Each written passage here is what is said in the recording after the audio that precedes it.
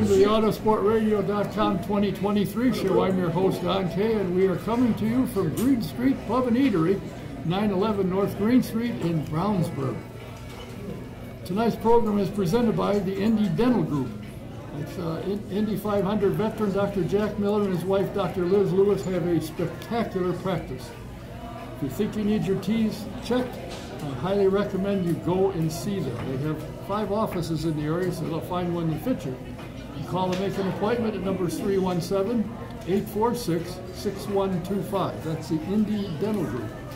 If you need insurance for anything, your vehicle, home, whatever, go to VP Insurance. They're located just a mile or so at 5004 West 16th Street, about a mile west of the Speedway. Talk to Mike Pardee or Tom. The number is 317-248-0070. That's VP Insurance and Speedway. And if you like Trans Am, you like vintage Indy cars, you like any kind of race car, SVRA's got it all. So go to their website, svra.com, and check out the schedule. If there's an event within an hour drive, I highly recommend you go. It's a phenomenal event. They bring great cars, great racing. You'll have a good time. My first guest tonight is somebody I'm sure you have read, heard of, seen, or wondered, where is he lately? And we'll find out. A lot of things have changed, but he is one of the writers and participants and semi-owner of TracksideOnline.com. If you don't have Trackside, you're making a huge mistake. You find everything that's going on. He's here after a little health scare of such. He's up and running again. Please welcome Mr. Steve Wittich. Hi, everybody. Good to be back. Very nice to be back. Thanks for having me. Now let us, first, as I mentioned, you had a little health setback. And fortunately, you were aware that it's in your family and reacted very quickly, and here you are. Yeah, here I am. I had a mild heart attack at the lovely age of 52, which is 10 years older than my dad and his dad and his dad. So I did a little bit better than them, but certainly a wake-up call, and definitely need to take a little better care of myself. But I'm back. I didn't miss too much time. I missed one race, and that was it. So I'm back on the road again, and kind of changed roles a little bit. Still doing some Trackside Online stuff, but also now in Mr. Page's former business. I'm a pit producer for NBC for the IndyCar races. Started the second half of the year, so I've been doing that, back at that, and still writing a little bit, but it's nice to be back, and good to see you, Don. Well, I'm happy to see you. Needless to say, when I saw what had happened to you, I was shocked, to say the least. I'm thinking, you're a young kid. I got socks that are as old as you are, and yeah, I wear them. Yeah, well, genetics suck sometimes. That's true, yeah, that could be.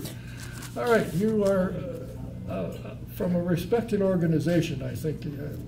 You guys are well respected in the paddock, and when you ask a question, you get an answer, and the only thing you put out is the answer to the question you got. You don't dream up something. So yeah. What's new and exciting? Well, what isn't new and exciting? What do you want to talk about? There's lots of stuff going on. Silly season, schedule, I mean, you name it, it's going on. But yeah, we have obviously been busy with news lately. Obviously, the Alex Palou saga has continued for another year. I think we'll have a final answer probably within a couple days of the end of the season, but I fully expect him to be back at Ganassi for a couple more years.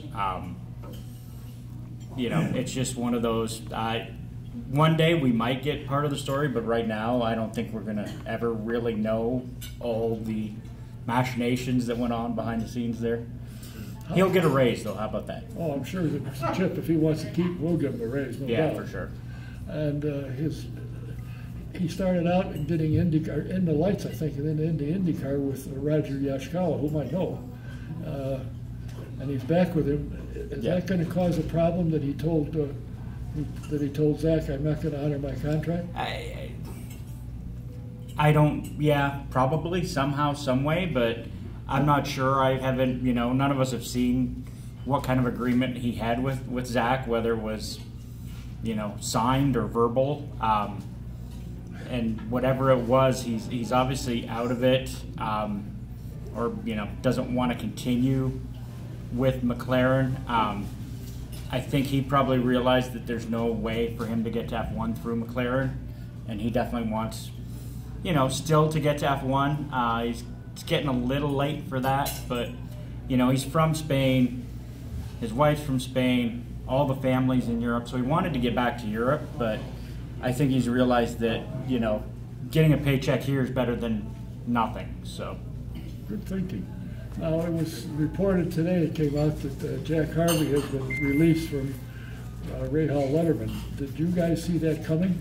Yeah, we did. It's kind of it sucks for Jack because things never meshed well with that team. And if you remember last year, he had a big hit at Texas, and things never really seemed to turn around for him. And you know, I actually expected him to be gone a little bit sooner than he was, but I think the team felt a lot of loyalty to him to try and give him a chance to show what he can do. You know, we know he can drive, and it's just a matter of getting the results and you know, and it's not like he hasn't been making a lot of mistakes. Just the pace that car has not had the pace that his teammates have had, and you know, it's a results-oriented business, so that team is looking for results for this finish of the year. And Connor's obviously going to be in the car at Gateway.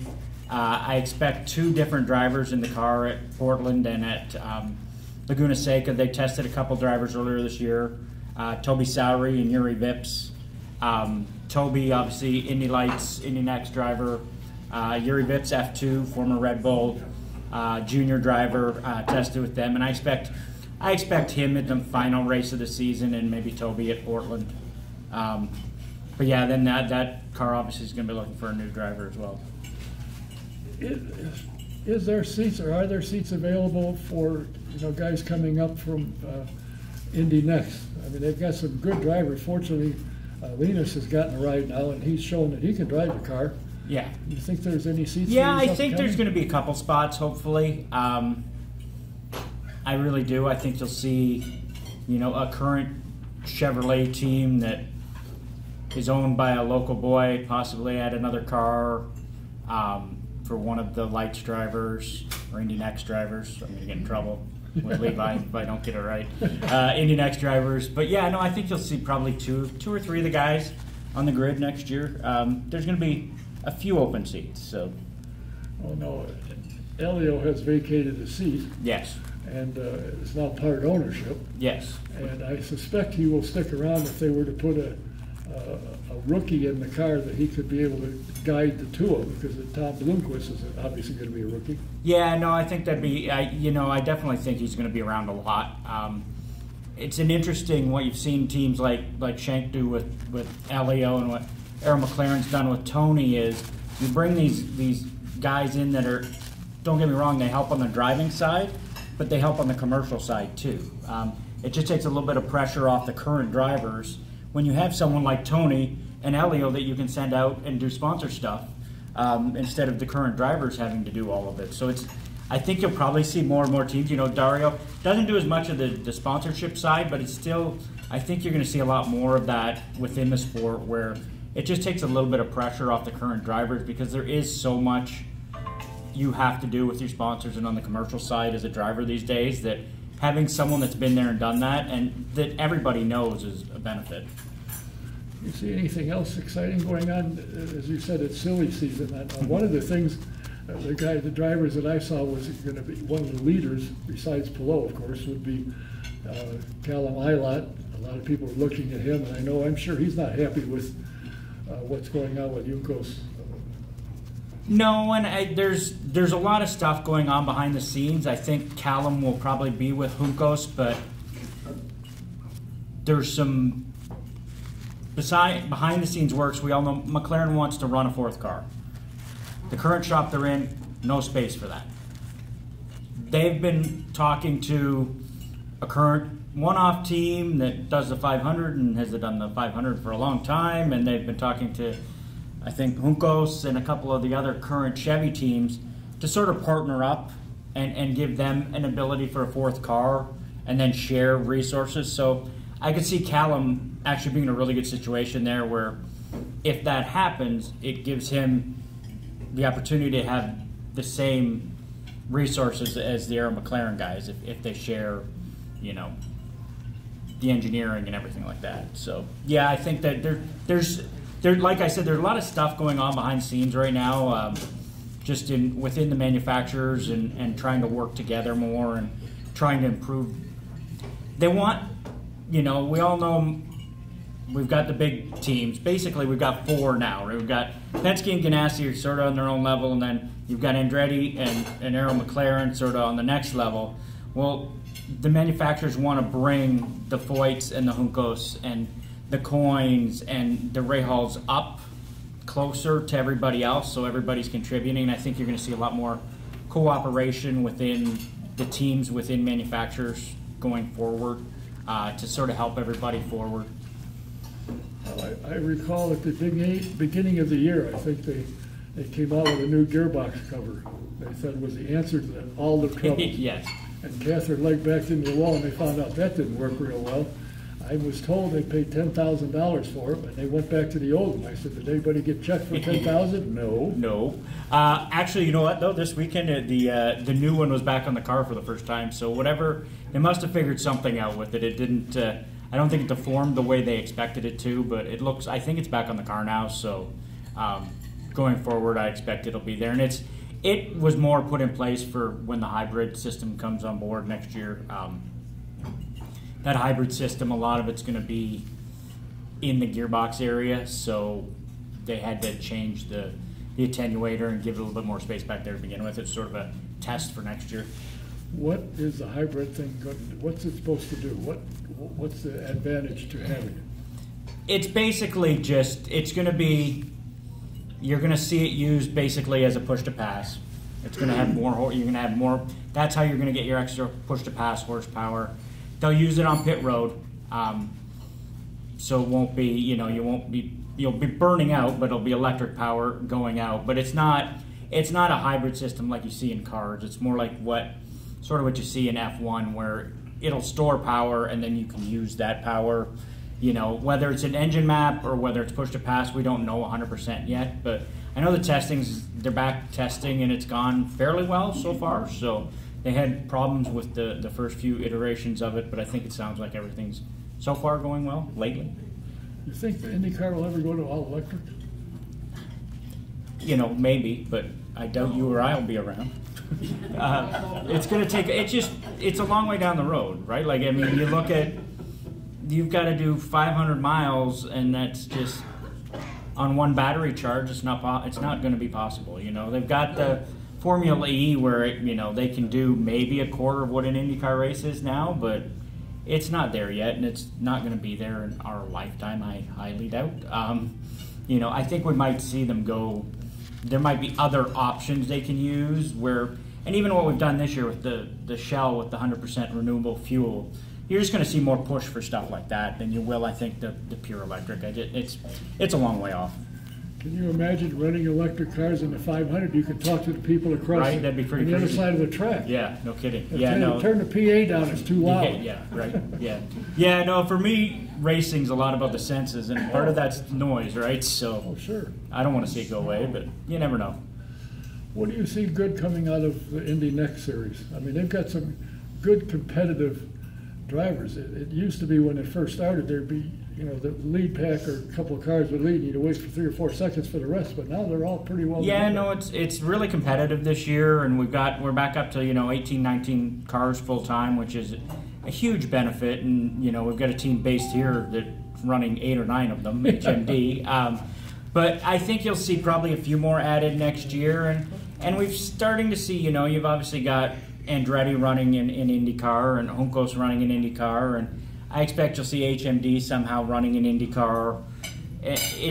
You're going to see more of that where it's the teams are using it.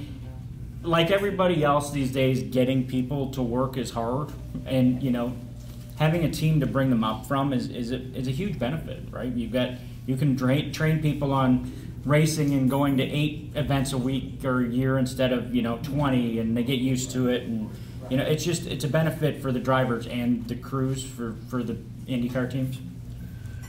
It seems to me a couple of years ago when IndyCar tailed down to 14 cars or so. A lot of the mechanics were out of jobs, so they've gone to other series. Now they could use them, and they don't have them. Yeah, no, it's definitely there's definitely a need to get younger people into the sport.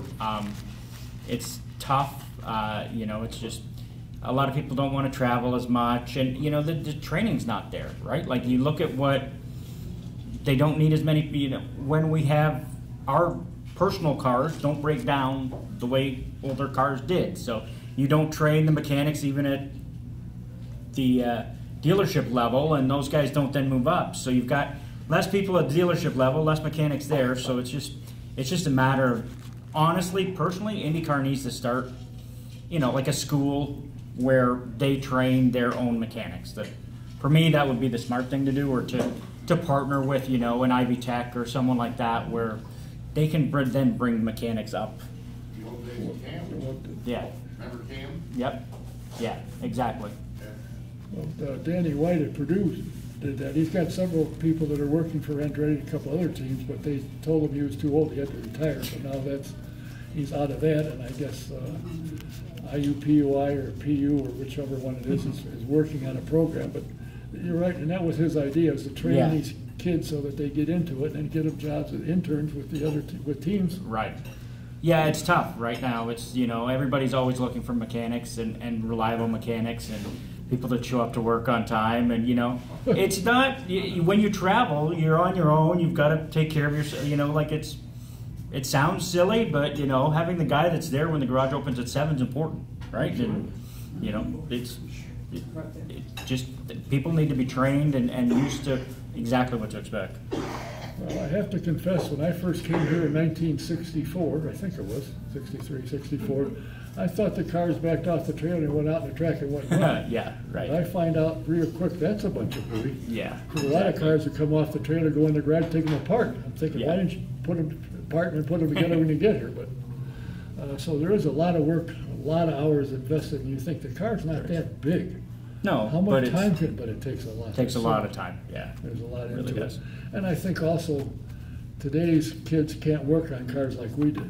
I mean, if no, you bang they a fender can't, up, you, right? you go buy another plastic one and bolt one and put the other one on it. And, you know, that's true, but, you know, it's interesting. My wife is a high school teacher at Pike, and she said the kids now, the last few years, are starting to get back into cars a little bit more than, you know, the kids that are in their early 20s now. The kids that are 15, 16 are actually a little bit more interested in cars than they had been, so maybe we'll get a turnaround on that. I can only hope. Yeah. Yeah, well, if you're a computer genius, you can work on the cars. That's you can't change the points like we used to and all that other stuff. Yeah, they don't let you anymore, right? You can't let them touch your car anymore. Yeah, so how do you see the series? Do you think the series is going as it should? That it's growing as it should? The car count is obviously up, and it would be nice to see 1 or 2 more next year, but then some of the tracks are going to have a problem because they don't have room for 28 or 29 pit stalls. Yeah, no, I think racing in general has kind of taken a bit of a turn back to the positive side, for sure.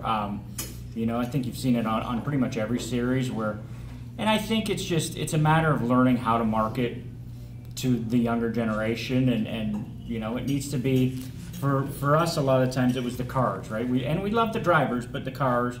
Now I think you really have to hit on the personality side of people. That sort of seems to be the way things are, and the way kids like to, you know, the reality shows are the big thing, right? So it's just keeping them engaged on the human side of things. And, you know, we like a 500-mile race, and you're never going to see the Indy 500 go away, but maybe we could get onto something where, you know, we have 2 short races a weekend or something like that, where it's in a 1-hour time window where people can watch it for an hour and that's it. You know, you're going to always want to have a couple premier events, but we're at the point where everybody's, you know, busy, right? Exactly. And they're, you know, it's just everybody's busy and everybody doesn't have time to sit down for 2.5 or 3 hours. So there's a point where maybe you do it, you know, you have it over 2 days where you have an hour on one day and an hour on the next day. And, you know, you've watched sort of what F1's done with their, you know, their qualifying races. And I think that it brings a little bit more interest, right? you spread it over a bit more time, and you hit a few more people. So I think one day that's something we're going to have to look to. I don't see anything changing anytime soon. Well, one of the other keys to the silly season is Marcus Ericsson. What do you think is going to happen with him? I don't know. He's definitely the one that the rest of everything hinged on Pelot, but that was more, he was going here or there. Marcus, I know Marcus did get an offer from Chip that was a good offer, but I don't know if it was too little too late. I think I've seen him talking to Michael Andretti a lot over the last 6 months or even 3 months, and so I think that's an option for him as well. Marcus is going to get paid, which Marcus deserves to get paid. Is he going to get paid as much as Pelot? No, definitely not. But Marcus, it's not out of the realm of possibility that both those guys are back at Ganassi next year. It could happen, which then leaves Andretti with possibly one spot to fill. I'm not sure. Grosjean's another one. I'm not sure what he's going to do yet. For a while, I thought he was going to go, but I think he might come back for another year. He has some opportunities, though, with some sports car stuff. The Lamborghini prototype program, I think, is interesting to him, but I think he'll be back for one more year. I assume they got to have a good sponsorship because they have to spend a lot of money repairing cars. Yes. He's been better. The last 3 or 4 races, he's kind of settled in a little bit. But yeah, no, it's too bad because he's got a lot of pace, and it's just a matter of, it's kind of been his MO throughout his career, is that there's a lot of speed there, but there's, he's expensive. Yeah, a lot of dents and bumps Yes. and dents. I think it's interesting to me the number of Formula One drivers. In fact, Jensen Button was here and ran the NASCAR thing. The drivers that are coming into IndyCar and the ones that I've talked to that have come here say this is much more fun. It's more competitive. In Formula One, there's 2 or 3 guys who win. That's it. Here, everyone, with a couple of exceptions, have a shot at winning. Yeah, no, it's even you look at the guys that come into Indy Next and USF Pro 2000, the European kids that come over here, and they have so much more fun. It's just a different atmosphere. It's more family oriented. It's not so cutthroat. Everybody has a fair chance. Something that Dana Anderson and IndyCar has done a good job with Indy Next is it doesn't matter what team you're driving for, or if you're the 1st or the 6th or the whatever HMD has 9th driver on that team, you have a chance to win. In Europe, in the junior categories, there's one good team and there's one good driver on that team, and he gets all the benefit, or she gets all the benefit. And it's different here, and that's the kids that come over love it, and they absolutely love that they can be competitive right off the bat, and everybody gets treated exactly the same, which is, I think it's awesome. Do you think that there, the one that I think kid I had here actually, Jacob Abel, very interesting kid to say the least, has done reasonably well. And I finished 4th again at Speedway, and he started way in the back. Yeah, I think he started 8th this weekend. Yeah, and he finished 4th. Yeah. So he's got it, and I think he's got it probably another year before his dad and he move up. So I think so. I don't know if they'll have R.C. Enerson for another year at the Speedway. And, I know they're working to try and get full-time next year, and I think Mr. Abel would love to do that. I think so, for sure. Yeah, no, I think that's another, Indy Next team that I look at and I go, well, they're going to be an IndyCar team one day, at one point. And I think they're doing it the right way, not jumping into anything. And Jacob's done really well. Jacob didn't start racing till he was, I think, 16. So, considering he's probably 4 or 5 years again behind a lot of people he's racing with, he's really good, and he's really measured and really consistent. And I think his skills are going to translate well to once he gets to IndyCar. Yeah, I think you're right. And I think, as you said, I think some of these junior F2000 series and the Pro 2000 series are training drivers correctly. But the interesting thing I find is when they go from Indy Next to IndyCar, they say the IndyCar is easier to drive. Yeah, the Indy Next car is not easy to drive. It's not an easy car to drive at all. Moves around a lot. It's a little squirrely under the brakes. It's a little bit different with the Firestone tires this year. little bit less movement, but no, it's definitely not an easy car to drive, which is a good thing.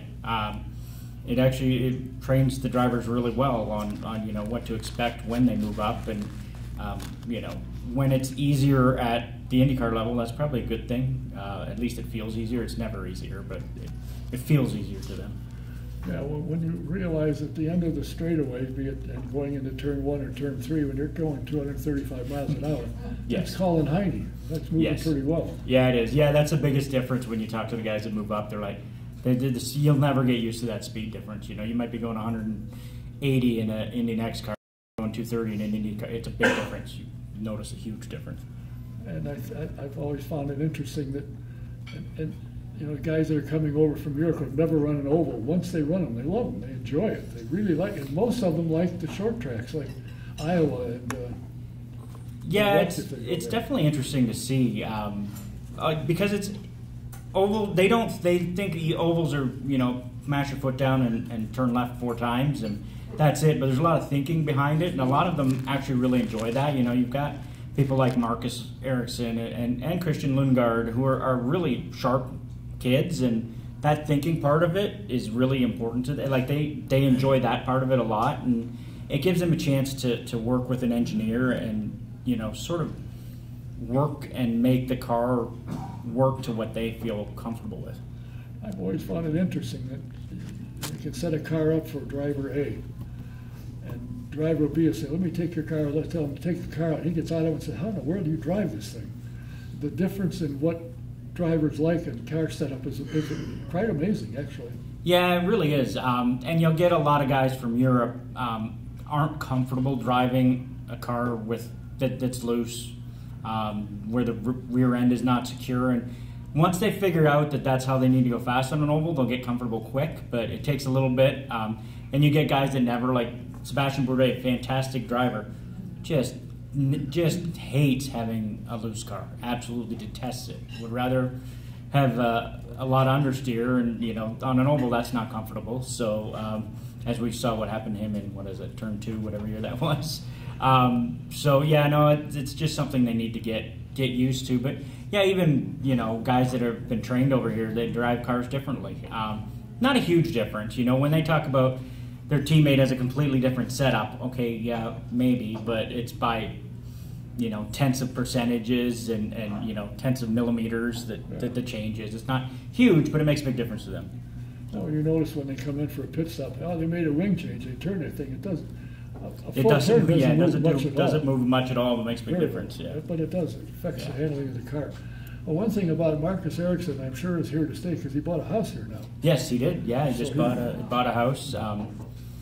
And Felix Rosenquist just bought a house too. So a bunch of guys are putting down some roots here, which is kind of fun to see, right? It's good for the community to have them around. Do you think Felix will stay at Arrow?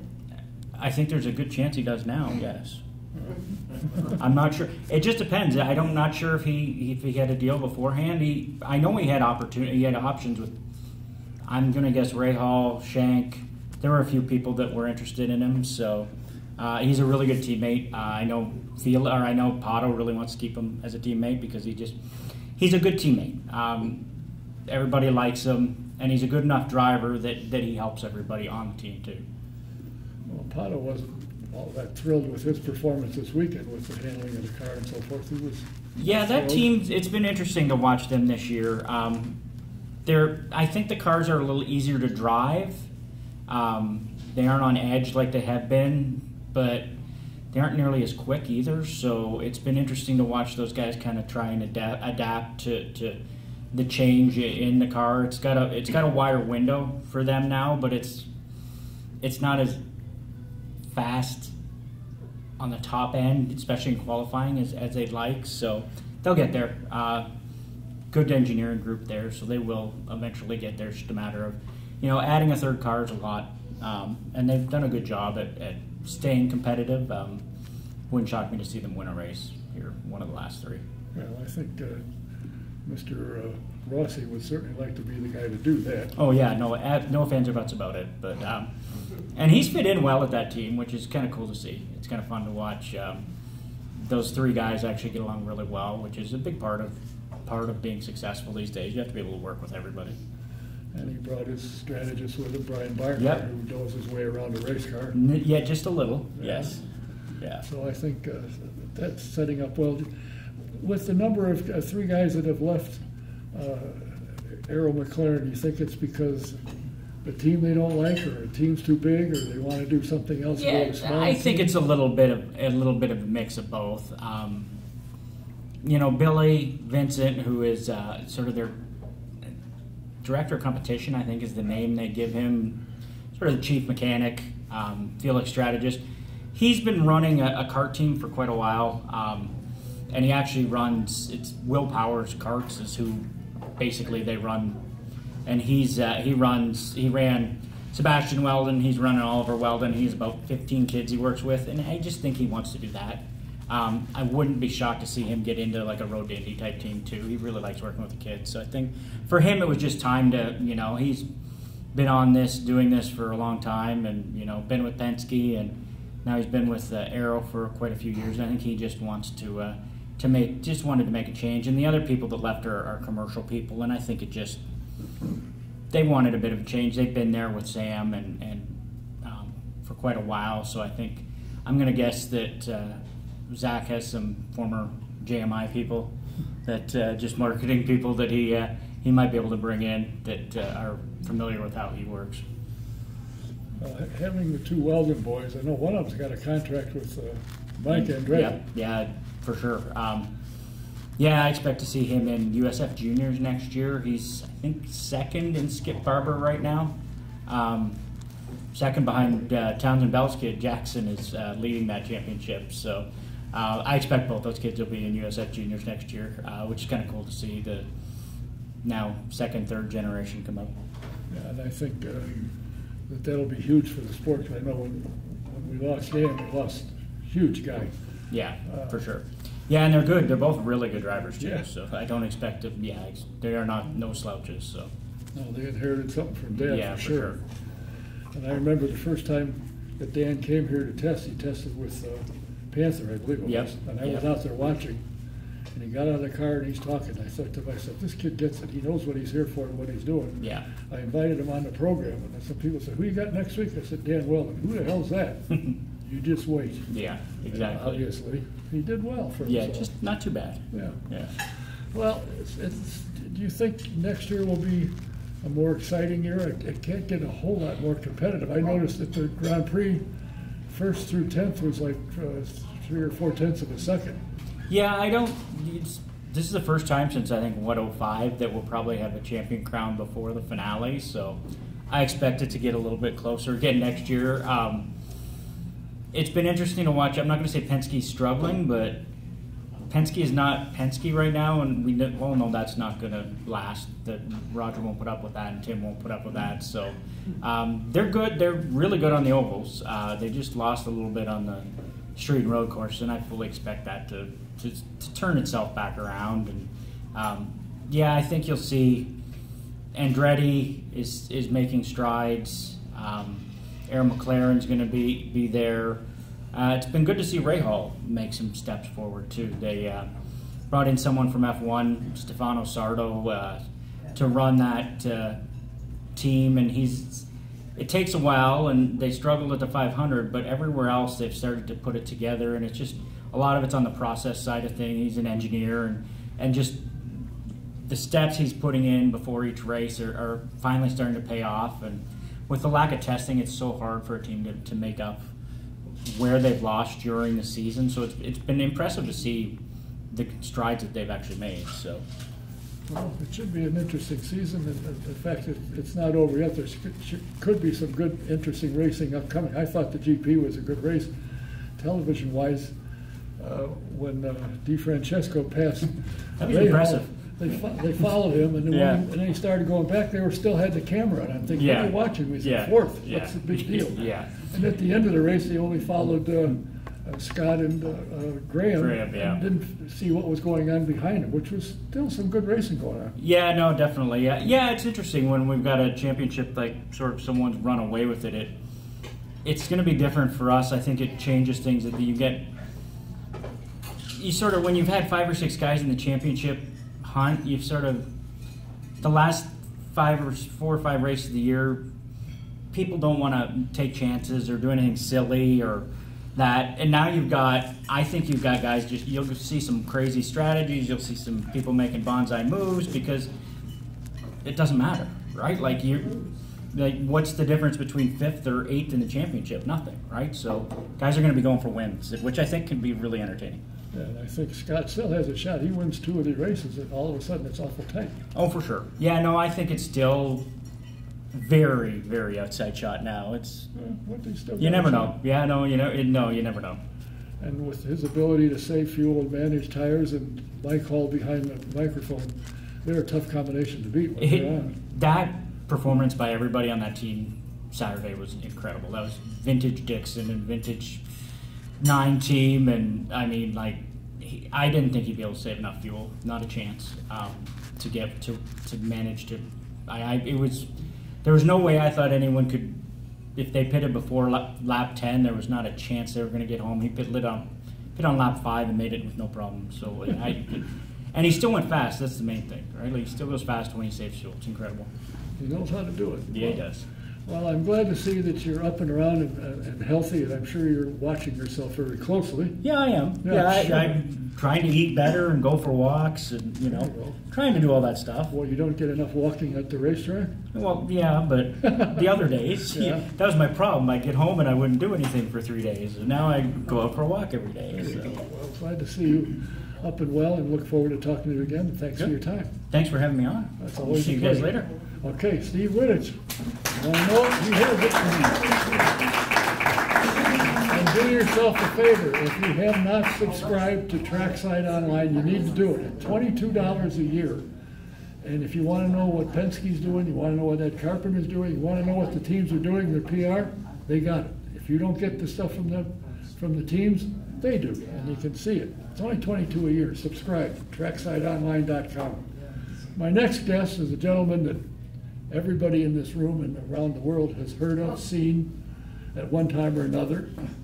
Besides being a world-class broadcaster, he's an author of a very, very successful book. And before I forget, with age and lapse of memory, he is now a member of the IMS Hall of Fame. So it was It was postponed 1 year because everybody had the sniffles, but he's in officially. He's a Hall of Famer. Please welcome Mr. Paul Page. Hi, everybody. Yeah, that was more than, well, you know how big a shock that was for me. I mean, it's not something that you expect, and you get this call, come over to the museum, we got a ring for you. It's like, oh, I got a ring. No, you're going to want this one. So, yeah, that was very, very special. And I dare say well-deserved. Now, what I forgot to mention is you have started in radio, got brought into the racing world with Sid Collins. You did races all over the country and perhaps all over the world. Amongst your broadcastings on your resume is, I did the Nathan's Hot Dog Contest. Wow.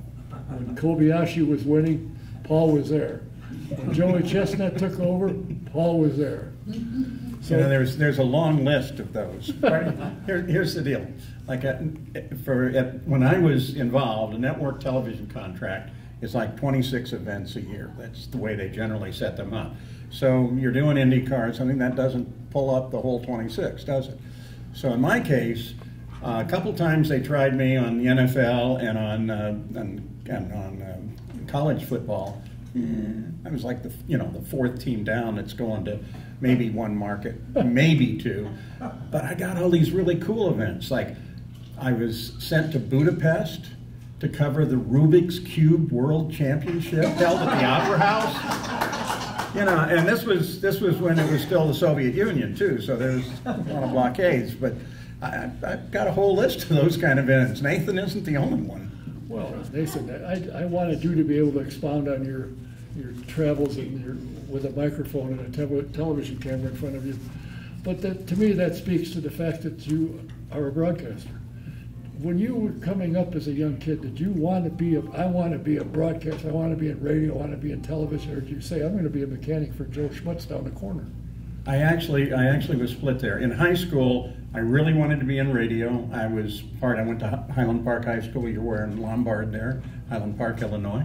And we had a Saturday high school radio show at WKRS in Waukegan, which had a big plaque on the wall that said, member of the Indianapolis Motor Speedway Radio Network. And I thought, now that's kind of combining a couple of things that I like. But then I decided I was going to be a disc jockey. And that didn't work out. So I finally got a good start in news with Fred Heckman and Lou Palmer and the guys at WIBC. They taught me the craft, and you know, just it went along.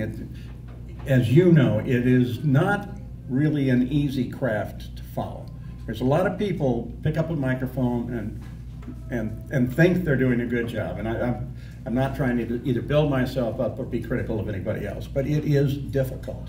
All the planning, all the preparation, all the things you have to have in the back of your mind.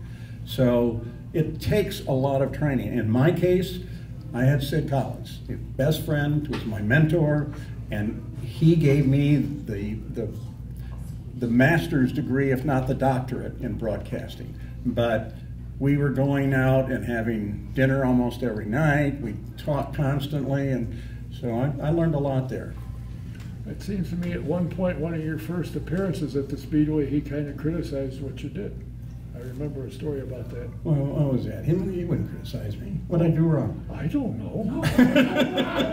If he was here, I'd ask him, but I can't, so I don't know. I just remember you saying something. He called you in one day and made some comments about, well, here's what you need to improve on. Yeah, one of them was interviewing. He had, I'd gone out, I was with WIBC, and so was Sid. He was the sports director there. And it was a Saturday, and I went out to the Soapbox Derby Hill to cover the Derby. And did an interview with the winner, was really proud of that interview, radioed it back to the station, and drove back knowing that Sid was there and thinking, oh, I've done it. I walk in the building, he's standing in the lobby with his arms folded. And he looks at me and he says, that is the worst interview I have ever heard. Well, you know, okay, heart attack's coming right now. But what that got me was, he sat me down and taught me how to interview and spent a lot of time on how to interview. And so, you know, some bad leads to some good. Listen, if you got some time one time, could you help me with how to do interviews? I could use some help. Oh, no. You're pretty damn good. You're really good, actually. What are some of your best moments? Now, you've spent quite a number of years in the booth as the voice of the 500, which to me, when you can put that on your resume, that goes right to the top when they see that. What are some of your best memories, some of the best races you saw, some of the best interviews you did, and the drivers that you found were either goofy or really good to talk to or so forth? Well, you just mentioned one of my favorite drivers, and Dan Weldon. Yes. And just a quick story about him. When he was driving for Rick Klein Tools, we went to down to St. Elmo's the night before the race. Rick, Dan, Rick's wife, and me. And you didn't take your wife? I don't think so. You had to bring that up. I'm sorry. And she may not have even known. All right. So anyhow, Rick suddenly starts looking at Dan in a strange way, you know, kind of. And I don't know what's going on here. And so finally, Rick says, "Is that one of our T-shirts you're wearing?" Yeah. Kind of a hesitant answer. Geez, it doesn't really look like it. He said, "Well, I don't really like the T-shirts that you guys supply, so I changed the logo around, had it embroidered. I think it looks a lot better this way." You know? Night before the 500, and we're talking about how the embroidery is. He won, by the way, the next day, so that was cool too. Moments. My first race as the anchor, calling AJ's fourth win. That was super. That's when we had the car come up just in front of the old control tower, and he's sitting up there on the wreath and everything, and he pulls off those black leather gloves that he wore, and he kind of looks up. I think he's looking at me, and he throws those gloves, and I mean, what a great gesture. You know, he knows it's my first race and all that. What I didn't realize was the queen and her court are on the next level down, sitting outside. So I finally figured out it wasn't me that he was really excited about. Mears Johncock was, I think, the pinnacle moment for the Indianapolis Motor Speedway Radio Network as a broadcast, where we knew what the closure was, Rick to Gordon, and we finally said we're going to keep working on that closure, because projecting it, they're going to be side by side on the white flag, which is exactly what happened. But the team, they were following that, they were working at everybody bringing their own little element into it. And on that last lap, one, I can hear where the cars are just by the crowd. But those guys were all over that. And, you know, that was, I think to this day, that's probably the best piece of audio tape that you're going to find on the call of a race. They have other good ones, but I think that one was really special. Let's see. I liked my Al Unser Jr. Fittipaldi call because I didn't. We'd seen those two cars go side by side, lap after lap after lap, and I finally decided with, I think it was 10 laps to go, it doesn't need me. You've got a picture. You have a magnificent picture of those two cars. You know what they're doing. What can I add to that other than get in the way? And so I backed out, and I had the other announcers back out. I might say something like, there's 7 miles to go, and I let it. And of course that allowed, when they actually got together in turn 3, now I have something that I can really get on top of. I like that I did it that way. That felt good to me. It's a personal liking, but I was really proud of that. You know, it's interesting how something like yourself, when you know how you got to the top of your craft. And people don't realize the hours it takes to get there. I know Scott Goodyear will still credit you with what he was able to do as a broadcaster for 16 years. Yeah, I'm going to have to pay him again, though. I think that's running out. I think that's why he told me again. When he said that, I said, you know, how did you and Paul get along? He said, well, let me tell you. We'd leave the track and we'd be driving. We'd rode together. We'd be driving up, and Paul would say, the green flag is out and so-and-so's in the lead, and they're going into turn 1, take it. And going back from the track, you did the same thing. You start off as a part of the race and then throw it to him. Well, we were working on pacing, when he should get in there, because I'm a big one for not over-narrating anything. It's television. The primary medium is the picture, not what the announcer says. Our job is to complement that picture. So we were looking for getting a pacing back and forth with Scott, and also what might be an appropriate comment to make. You know, what are you looking for that you want to comment on? You don't want to be Sam Posey with a sheet of paper of things you want to say and just say them whether they connect to what you're looking at or not. I love Sam, but he and Bobby, that's another 25 shows for us. But yeah, we worked a lot on that, and how to react to certain things and certain elements, and he worked really hard on it and got very good. One thing he said that he got a lot of complaints about, particularly from the broadcasters, not from the audience. Every time you talk about what oversteer is or understeer, what being loose means, and his response was, there's somebody watching that doesn't have a clue what we're doing, and they got to explain to them what you're talking about. Just like I used to watch soccer a little bit when they'd explain stuff and they could see the ball going. Now they don't say anything. I have no clue what they're doing, and I don't understand the rules, so I don't follow it anymore. Well, I always thought in broadcasting that's part of the job we're doing. While we're trying to appeal to the connoisseur, the fan that really knows his racing, but at the same time, we're trying to bring the new fans in. Right. So we can't just use words as assumptions. The simple one thing would be, well, the yellow's out, they're going to slow down, they're going to maintain position, but that's not a good example. But there are similar moments where you have to help educate that fringe audience that's deciding whether or not they're going to be race fans. I have a Scott Goodyear story. Can I Sure, tell of that? course. Scott Goodyear. He's not here now, so go ahead. Oh, I hope he's listening. had this thing. I could never find him on Sunday morning before the race. He'd show up for the production meeting and then he'd disappear. Okay, and I thought, oh, great, he's out doing the research, getting the stories.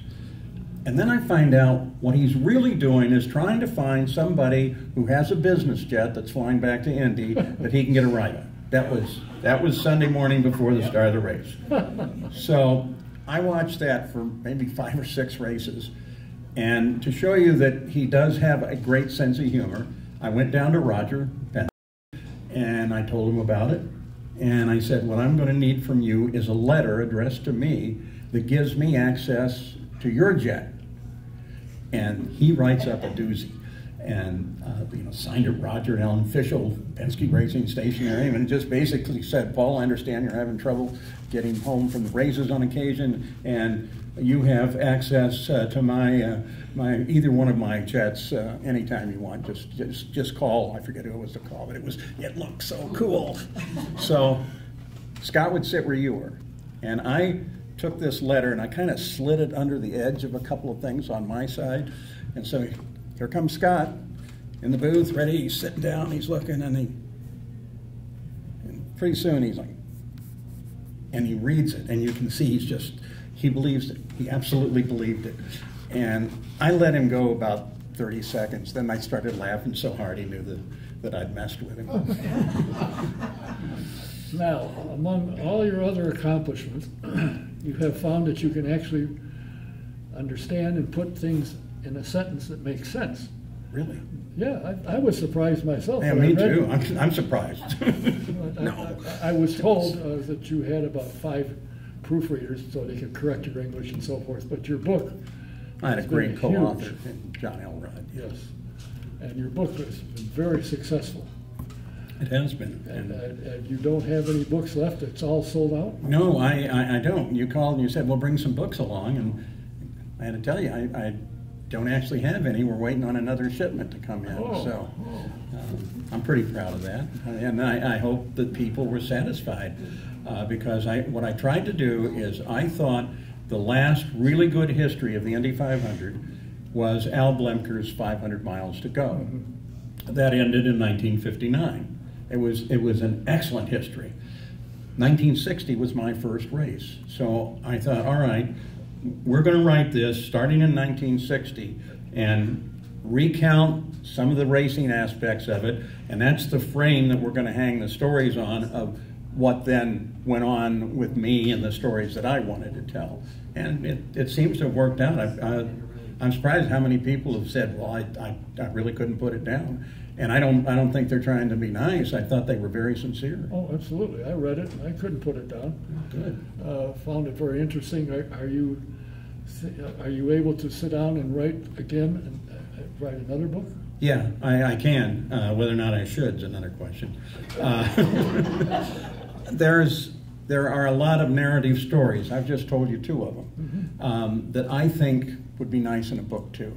And I have a list that's probably 50 topics long minimally of just little stories like Dan Weldon and those things that I've seen and things that I've been involved with, and just fun, humorous things that to me is part of what makes racing so pleasant to be a part of that community.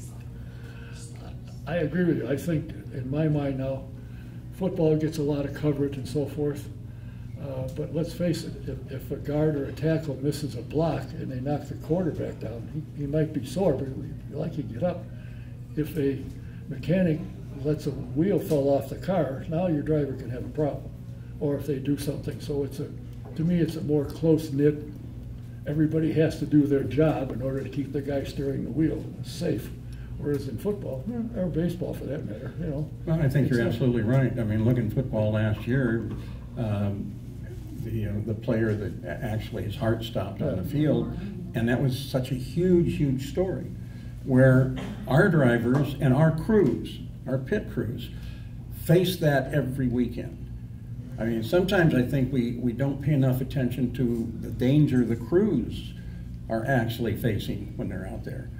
but it's real. And when I worked the North Pits at the Speedway my first year, you know, see a car come sliding down, and then we didn't have pit speed limit, Right. so here comes Bobby Unser at 165 miles an hour. Hey, Bobby. So yeah, that's what makes it different, but it also is, to me, what makes it the special thing that it is. The fact that there is danger there. Everybody accepts that. We're not real happy with it. We try to do a lot of things to make it safer, and I think we have been successful at that. But still, your kind of speeds you're talking about, and the drivers that we have who are, you know, they're going to drive it in there, and they're going to keep it there. There's always that monster kind of lurking on the other side of the wall. Well, you remember the day with Robbie McGee's car where he got hit, Steve Freeze, he was dead for a moment, I think, if I remember right. He died, but came back, and look what's happened to, the brakes failed for Simon Pagano, and he's still out, still injured, and he walked away, and they said, how are you? He said, I've been in worse shape with, you know, than I am now, and I drove, and he's still out. Yeah, he may not make it before the end of the year. Yeah, there may be more to that than just that he can't drive. It may have become an incentive not to drive. I haven't talked to him about that. It's just some pure speculation on my part. Well, according to somebody said they contacted Mike Shank and said, is Simon out? And he said absolutely not. So yeah, well, is he of course. lying? I don't know. That's if I'm the owner, that's what I'm going to say too. I don't want to show that. Well, of course. But since you're on that, I had more than my share of in-race fatalities. Yeah, and that's just horrible. You know, I remember one where our booth was alongside race control, and so Wally Dollenbeck was literally on the other side of a piece of glass where you are, and we saw this accident happen, and both of us, you know, turned and looked. We knew that was a fatality, and this was Greg Moore out in California. You knew the minute you saw that. And I hit the talkback button so I could talk to my producer off the air, and I said, don't replay that. And he went along with that, and we knew what we had, you know, but we couldn't do anything with it because it wouldn't have been proper. We don't know what family knows, we don't know what friends know, so you've got to hold up. And so you're sitting there trying to act as if everything's okay, and call a race, because they did go back racing, but still it's hanging there. And there were a lot of shenanigans around that by the event organizers and by, I guess it was CART at the time.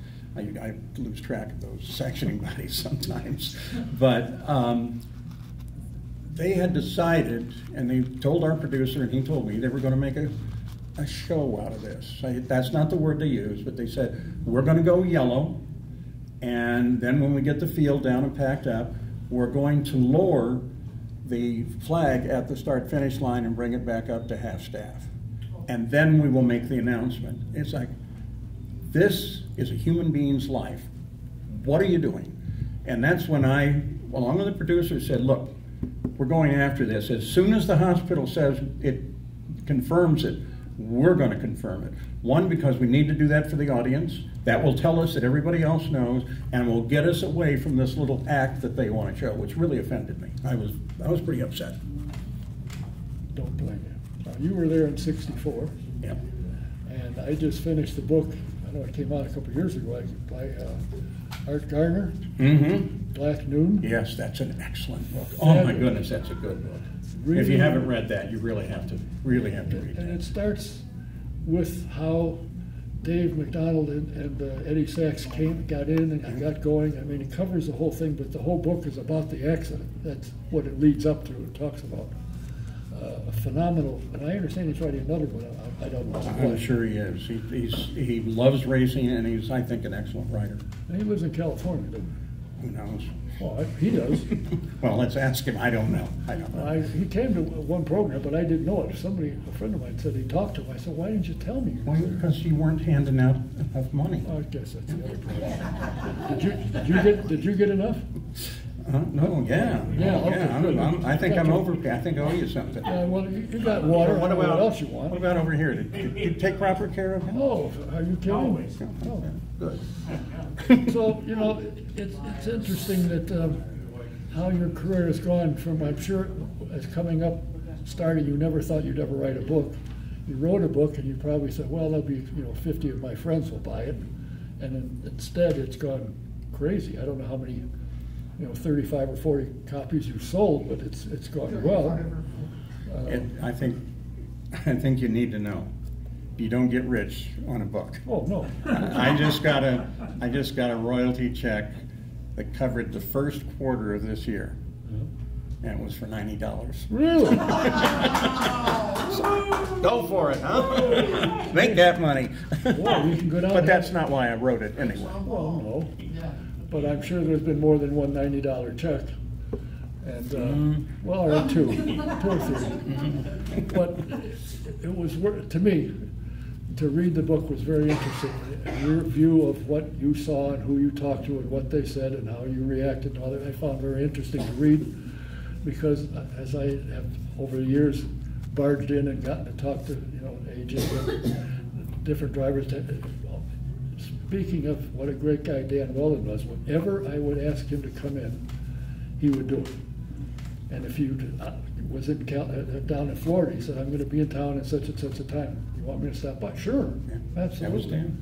He was just that kind of a guy. And there are several that are like that are fairly easy to get a hold of. Except now there's not that many live in town anymore. They all get on a plane and go to Florida or someplace. I think we're getting a lot of them living here now. Starting, Erickson has moved here. There you go. Rehnquist. Rehnquist is living here.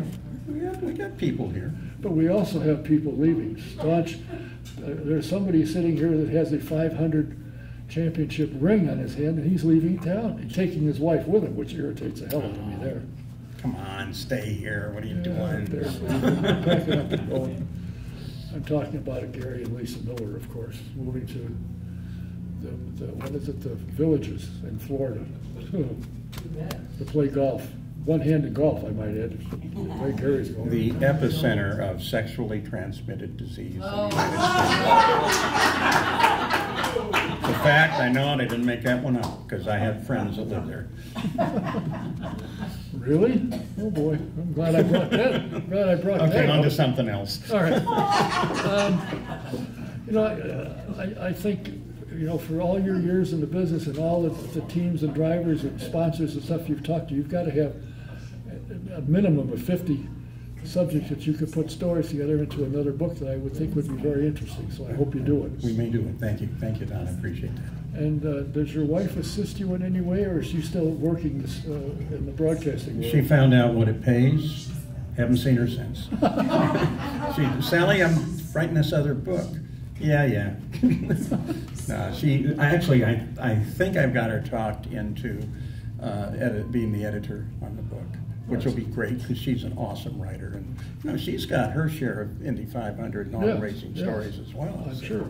Yeah, getting thrown out of like Andy Granatelli, not Andy, but Vince Granatelli's pit because he was afraid of women, and then found out she was Italian. Now she's a paisan. It's the best. Come on in here and sit, enjoy yourself. Yeah, I think that would be a good combination. Paul and Sally. It'd be fun. Well, I hope you do it. I do too. So what's next on your agenda for you? What do you spend the majority of your time doing, besides cutting the grass and maybe folding laundry or something? Actually, we have, not that this means anything, but we have a big family reunion on Sunday at my house. So, I'm the hamburger and hot dog guy. But we've got about 20 people that are in the area, and we haven't gotten together since COVID. So that's kind of a big thing for me. Of course, watching and following to the end of the season, still trying to keep my hand in the game to at least have some idea of what is going on and who's doing what. That's why, I sit here and listen. Why am I coming on after the Dean of Motorsports Journalists? That's where I go to get all my information. So what do you see for the series, for either Indy NXT or for IndyCar? What do you think they're doing right? Maybe they're doing wrong, what they can do better, or they're doing good? What do you think? Well, first of all, I'm really interested in where the whole hybrid thing is going. To the best of my knowledge, there are only 2 of them right now. They're going to get some more. They're going to start testing with the hybrids. But this is September, and you never know what's coming up in testing. I hope that there are no issues with it. It comes on, it's a lot heavier. It's requiring a lot of different forms of cooling and things than the current car has. So there's a lot to be learned about it, and I just hope that they get them in the team's hands as rapidly as possible so they can figure them out, test them, and get the thing going. So that's important. I'm kind of following that. Well, I think what you said is what they need. They need to get enough time to test. I mean, the test time they have now is brutally squat. Well, and there's been it's almost a yearly thing that there's some part that just isn't available until late February or something like that. I don't want that to happen. That would not be helpful. The sport itself, it couldn't be better. I love watching all of it. I've gotten, well, I did it when I was working on the air, but I've always been into the tactics and what are going on there. In fact, I tried desperately, and I think everybody else, Bob Jenkins, all of us tried to get our producers, you know, the New York guy that's only ever ridden in a yellow car, and knows all about racing, to pay attention to some of the more subtle things. That, I mean, what's a good example? This last race. You have a crash on the first lap. You have Dixon spinning through that. You have Colton Herta driving through that. Herta has to stop for a tire. The problem is that wiped out that set of tires. Yes. Now he's got to go to the blacks when that's not what they intended. Now their strategy is all screwed up. That's the kind of thing that just fascinates me. And watching what they did for Dixon, what a masterpiece. I mean, you could see it coming. If you get up there on the IndyCar webpage and watch the timing and scoring and set it up right, you know, you see these little movements. Like in the 100th race with Rossi, I saw that coming because I'm looking at lap speeds. The rest of the booth, you know, to their credit, they're pretty busy looking at a race and trying to relate it to you. So I have the advantage of sitting back there and saying, that could be something. And I remember saying to Mark James, keep an eye on Rossi. And he kind of gave me the look, you know. And this is a guy that really knows motor racing. And Hamilton kind of looked around at me like, and I had done that off the air. So then I did it on the air. We really have to keep an eye on Rossi. And again, I mean, they were polite, but it's like, you know, Paige is crazy. So then when we see the cars peeling off and watching that whole last lap play out and knowing I'm watching on that last lap the interval back to second place, because Mark James had the greatest line in the world. He said he has just won the 500 at a blistering speed of 135 miles an hour. And that's what he crossed the line at. So, but, you know, second place, a couple hundred more feet, that could have been an entirely different race. So I like looking at stuff like that. It's interesting, and I think you're right. I think the series is picking up. I think that Roger and Mark are doing the right thing. Did they ever bring in a new marketing person after S.J. Leckie went? I don't know. I've never heard a peep. Yeah, I don't know. I know Allison took it over, but I don't know if she's still there. I don't follow that truthfully. Well, okay, you don't have to. Well, I mean, it's corporate. I'm more interested in what the guys are doing in the shops. And I think that's where I hang. You know, and to your point with Scott, watching how I was doing the same thing watching. I said, he's done this before, come from last and won the race. And you watch, and between his ability to manage his tires and his fuel, and you think he's saving fuel, but he's still going fast. How the hell he does that? And Mike Hall behind with the strategy. What a combination they are. Yeah. And I think to Chip's dying day, those two guys will be together as long as they breathe. Just think about what those two brains are in sync. Yeah. They really are. And you know, the guys that see, I've seen that before. I may have seen it 40 years ago, but I've seen that and I know what happens. That's the connection, the synchronicity that they have that really makes a difference. And so you get a great race out of them like Saturday. Yeah, it was Saturday. It was Saturday. Yeah. Saturday. Yeah. There was a race Sunday. Was it? I heard. Really? Yeah. I wasn't there, but I heard there was. Race cars don't have doors. That's true. Okay, I'm going to pay for that. Well, as Richard Petty said, I won't drive a car that doesn't have fenders. When Andy offered him $1 million to drive the 500, right. I said, no way. Right. It doesn't have fenders. I'm not here. They've got their thing, and Good for them. I just have never been, even when I'm, well, that's not true. Recently, last decade, I haven't been real interested. I was really interested, one, when I was doing NASCAR races, and when they were on the bias tire, where they could do so much with the car, and plus you had race drivers that had some moxie to them. I mean, what I call the real Dale Earnhardt. He was just a race driver through and through. He was tough. He didn't much care what other people thought. I mean, and that whole group of those guys in that era. Let me tell you a story, if I can. Sure. About Earnhardt. When we were covering the IROC, they were racing at Charlotte for the first time. And Thursday's a practice day. They had 2 cars that were practice cars, and they didn't get to run in the cars that they would actually race in. So Rusty Wallace primarily was there, and he's running the car, and the other guys are running the cars, and they're talking. I'm sitting on the pit wall listening to all of this, and they're all saying, "What that car, we can't handle it. That car is messed up."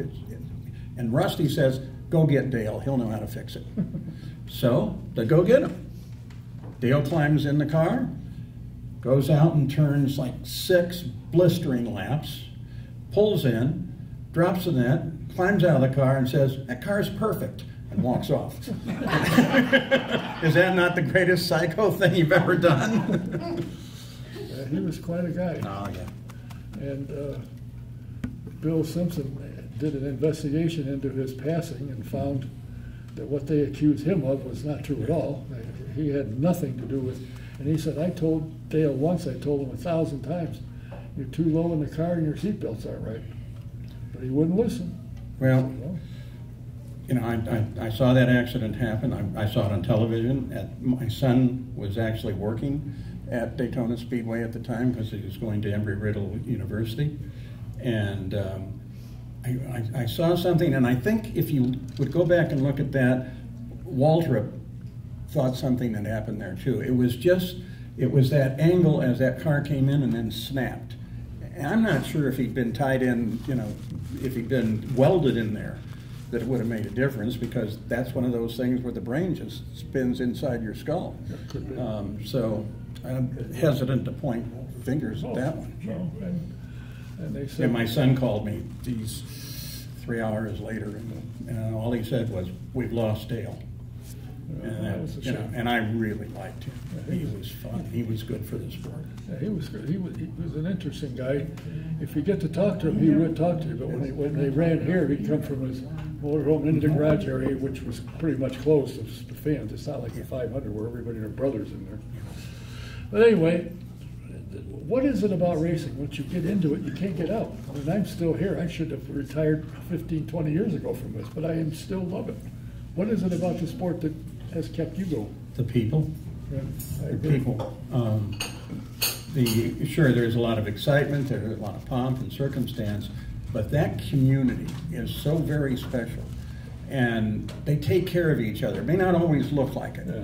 but they really do. And when I was doing drag racing, same thing. I mean, they just are very genuine people. And especially, you may notice, and kind of watch for it, driver might be going down behind the pits, or, you know, cutting through into the garage area.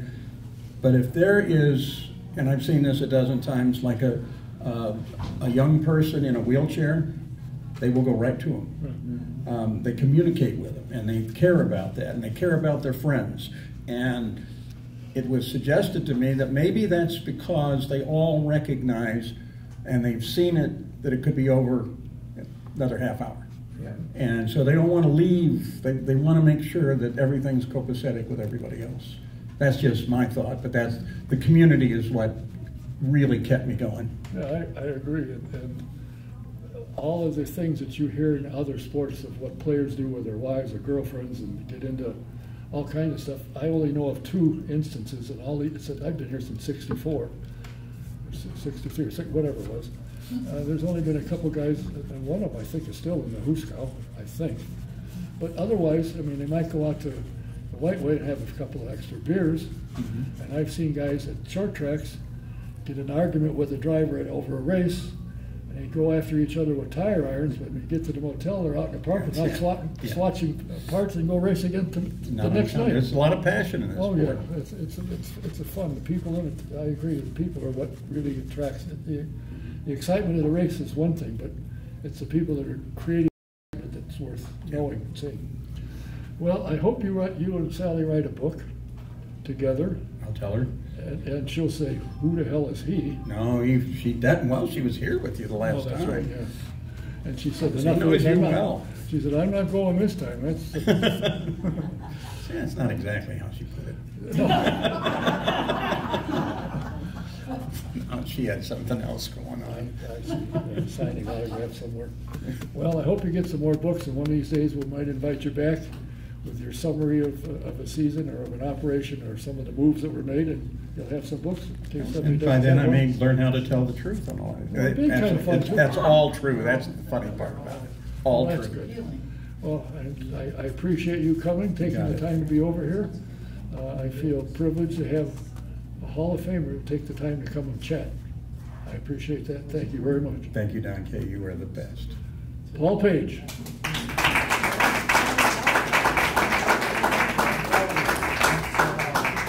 Now, our next program is scheduled to be the 29th of August. I just realized after 3 attempts what the date is.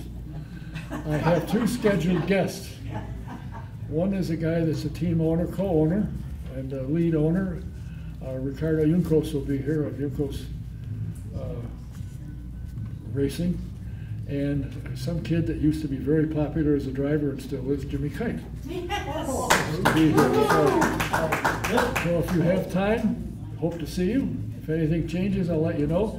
And trust me, I will pay attention to when I send the message out of what the program is and what the date is. I was talking on the phone, and they said, "When's your next program?" I said the 29th. So what do I type in? I take out whatever it was, I put 29, and I forgot that it was July. It's no longer.